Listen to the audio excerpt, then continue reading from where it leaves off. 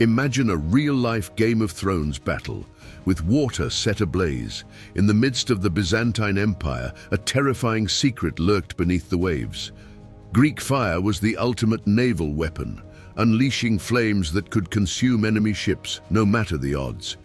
Its fearsome reputation struck terror into the hearts of adversaries. But what's wild? The exact formula is lost to history. No one knows how they created a fire that burned even on the water's surface.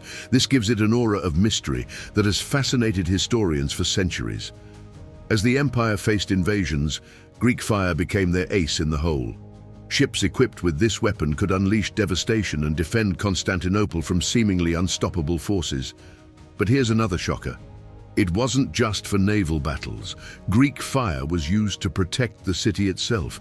When the enemy approached, the Byzantines launched it over the walls, igniting enemy camps and sowing chaos.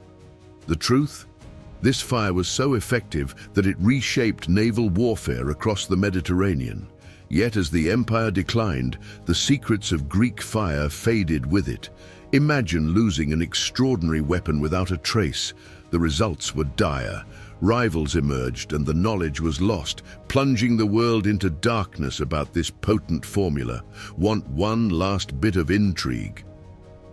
Some believe the Byzantines mixed saltpeter, resin and quicklime, but no concrete evidence exists. The greatest weapon against tyranny slipped away, leaving only speculation in its wake. The legacy?